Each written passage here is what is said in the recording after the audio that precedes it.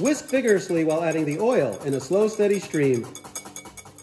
That step is the key to success for what I'm going to show you how to make today.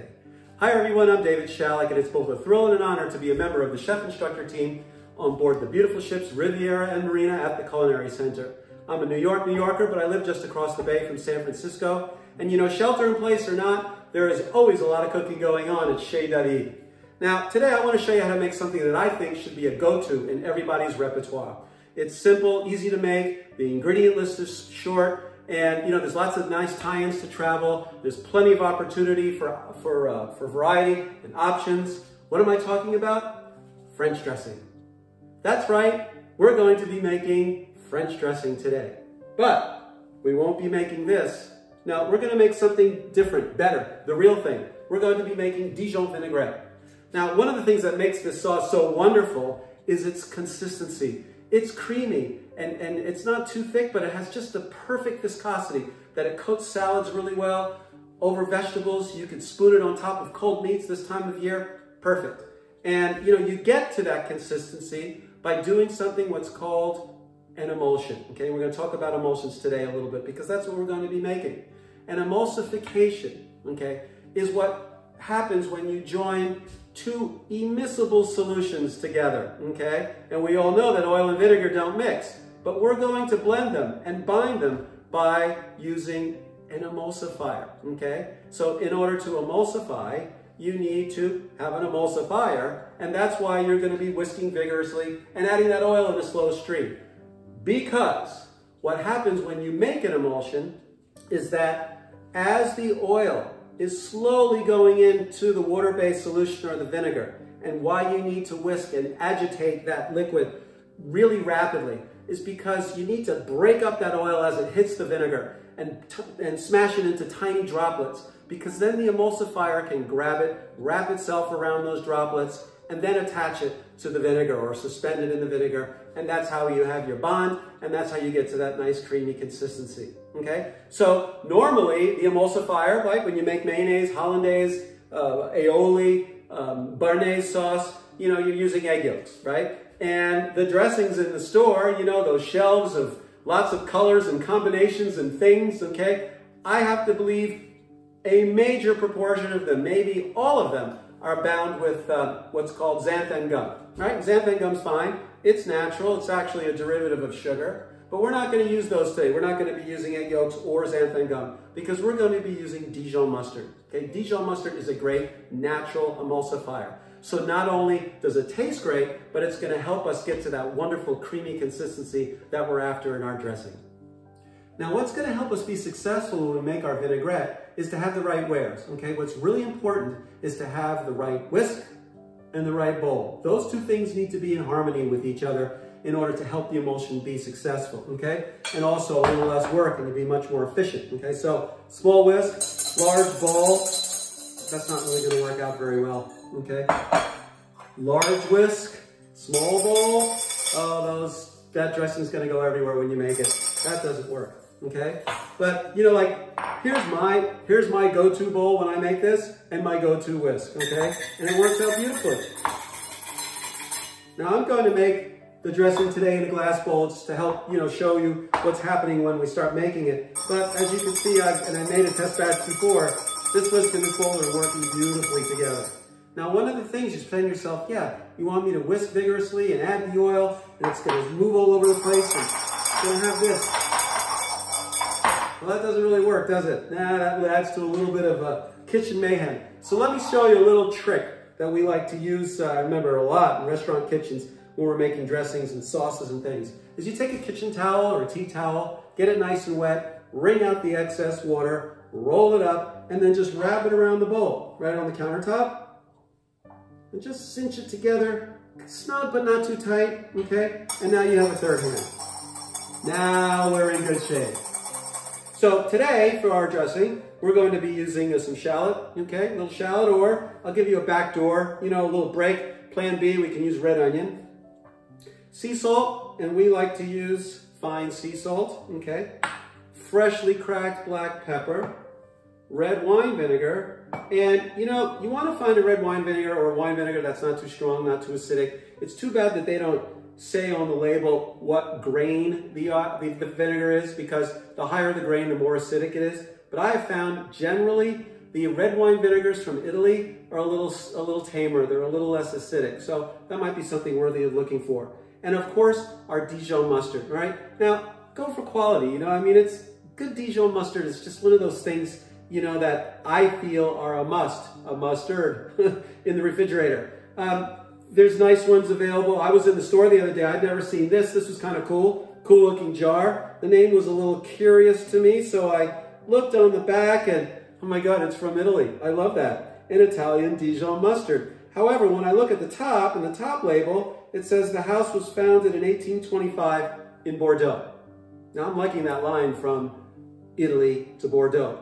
But speaking of Bordeaux, when you're there, you know, we have a great stop when you're on a cruise through the French Atlantic and you go to Bordeaux for a wonderful 2.5-day rest there. You know, the ship's parked like right downtown in the center of the city. It's such a wonderful place to go. And when you're in the city and you go there on one of the main pedestrian-only boulevards, there's a mustard store. And you can get yourself wonderful crocks of mustard. They have the big vats in the store, and you can choose the champagne mustard or the red wine mustard or various herbal ones and this like that, and they'll pump some into the jar for you. This is such a great thing to bring home. Make sure you put it in your check bag, okay? But when you bring it home and every time you use it, are you going to think about that day in Bordeaux? I know, I'm thinking about it right now. You know, it gets a little upsetting when the jar is empty. Time to go back on another trip. But that's a nice thing to get, okay? So, salt, pepper, shallot or onion, vinegar, Dijon mustard. Those are the base ingredients, our water-based part of our emulsion. Okay, so first thing, shallot, you know, minced shallot, obligatory. However, I'll give you a break, okay? We won't use shallot today. We'll use a little red onion. And what you can do, because I only need about, you know, for this I'm going to make about half of a cup of dressing, is maybe a tablespoon of minced shallot or red onion. So just take the tip of a paring knife or a small knife and just score right through that outer layer of the onion. And you have a piece that should yield me, you know, what I need. So, long, thin slices, because we're going to mince, so no more than 1/16 of an inch, please, okay?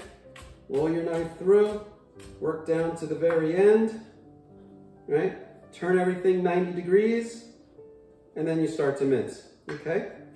And just run your knife all the way down. Again, try to keep it around 1/16 of an inch thick. That's a nice mince, émincé. And yeah, that looks good. That's that tablespoon that I'm after. Okay, in the bowl. Then we're going to put a pinch of salt in at the beginning. You can always add salt later. Plus, I know that there's salt in the mustard. Some turns of freshly cracked black pepper. You know, peppercorns are a nice thing to bring home from other places. You know, it's interesting.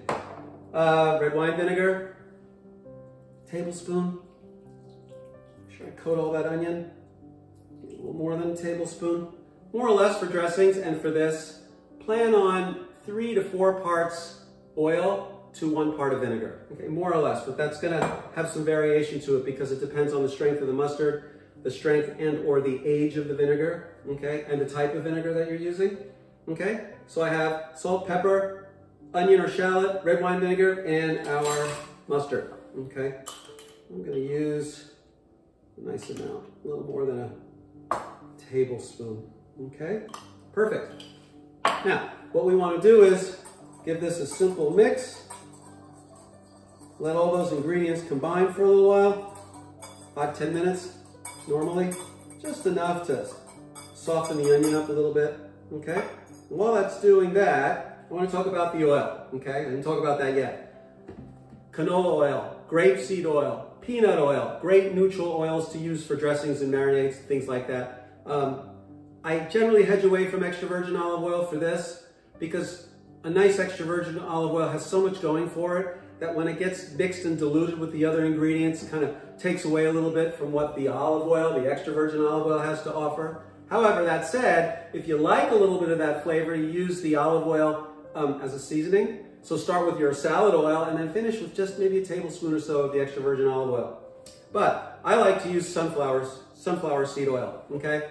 And the easy reason why I like to use it, aside from the fact that it doesn't have a lot of smell, doesn't have a lot of flavor, it's great in dressings, wonderful for high heat cooking, is that every time I see something like this, I'm thinking about those fields in Tuscany.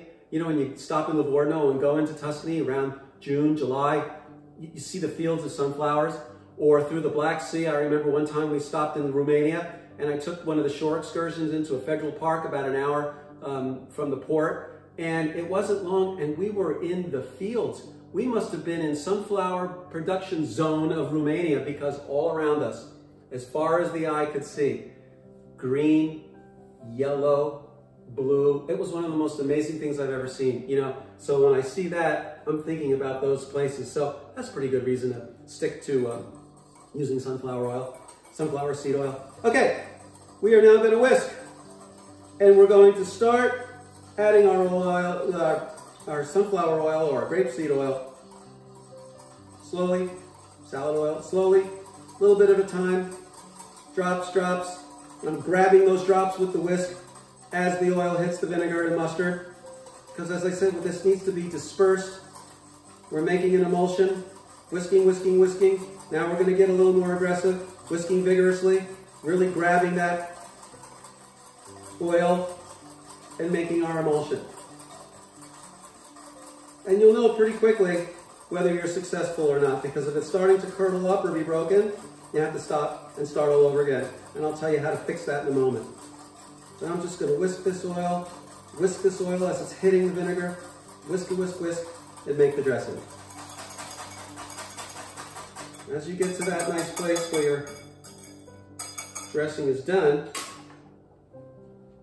you're going to do a little taste to make sure. Yeah, that's nice. But as you can see, look how creamy that is. Beautiful, okay? That is your Dijon vinaigrette. Now, I'm going to show you the variety of ways you can use it. All right, as promised, if this breaks when you're making it, real easy to fix. Get yourself another bowl, put some mustard in the bowl, and then add this dressing, the broken dressing, to it the same way you added the oil, and it will come right back, okay? So you don't have to waste this. You may end up with a dressing with a little more mustard flavor than you were originally intending, but you didn't lose it, okay? The other thing is, if it's a little thick, just have some lukewarm water as you're at, in your process, in the step while you're adding the oil. Just stop, and every so often you can add, a half teaspoon, a teaspoon of lukewarm water, and then it'll thin it down. You can carry on with adding the oil, but it also becomes nice and spoonable, okay? Now the dressing will last in the refrigerator a couple of days, maybe at the most, but this is something you really want to make, when you need it, okay? It's best when everything is fresh and it's freshly made. Okay, uses. Well, we can do a lot with this. First, we're going to start with our salade laitue, or basic, simple lettuce salad.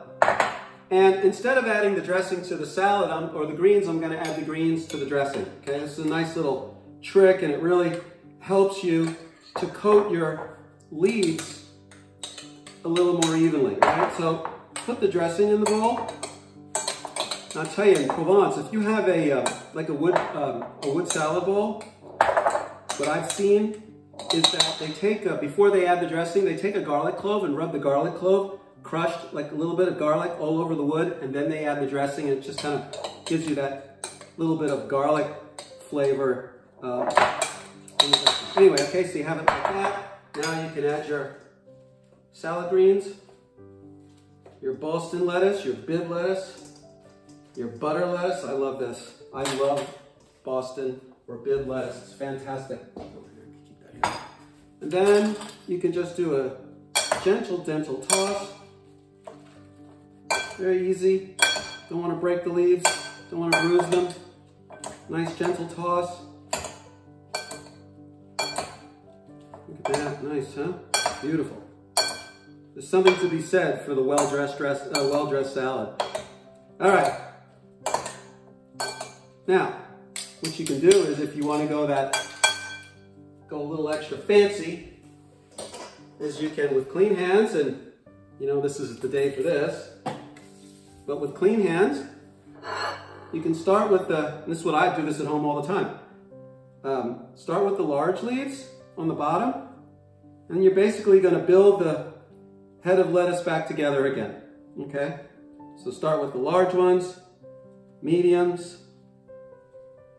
Okay? Finish with the small. How gorgeous is that? It's almost like a flower. Absolutely wonderful. Here, put that one in there. That on top. Okay? Nice, right? And then, if you see these in an open air market, farmer's market, if you have access to chive blossoms or garlic chive blossoms, these are wonderful. And you could just, or any edible flower, just break them off and sprinkle them on top. That's really nice. Nice flavor, beautiful colors, fresh, clean, good for you. Let them drop all over. I mean, that's your garnish, right? That's really, a couple more, really lovely. Okay, cool. There's your salad, simple salad, salad lechu. Okay, next thing you can use these for, this dressing for, is a side dish. How about some French green beans? You know, nice side dish for summertime, right? To get your green beans like this, thinly sliced, you do not have to slice them lengthwise one by one. You get yourself the French green bean tool, okay? And this thing's pretty cool, I love this. It's got a bunch of blades inside here. And what you do is with your green beans when they're raw is just trim the stem side off of them, and then you just push the bean right through, and then you get your French bean, okay? Cook these in well-salted boiling water in batches, okay? Skim them out, let them rest, okay? And then you have your Frenched green beans, okay? So that's real nice. Handy trick, nice tool to have. All right, a little bit of dressing. This you can just drizzle this on top. And maybe if you want, you can add some chopped, roughly chopped almonds. Beautiful, these are Marcona almonds. You can bring these home from Spain. Half the price in Barcelona, right? And that's a fantastic, fantastic side dish, okay? And lastly, another thing you can do with this, tis the season, right? Sliced tomatoes.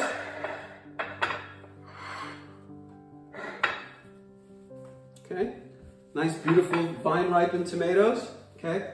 I like to add a little bit of flaky salt to them, just a touch.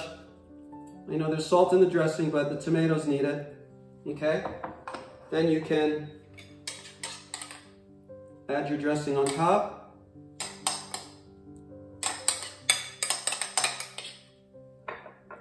Smear it all over those, ooh, that looks good. Okay, and then add maybe a little crumbled chèvre, goat cheese, okay, right on top, just a little bit. All right, on each tomato. This could be feta. Okay, lovely. All right, piece there, that goes there, okay.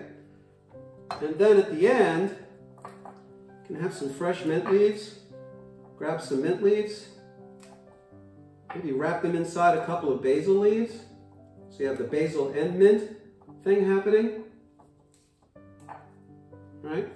And wrap the smaller leaves inside the larger leaves. Roll them up tight.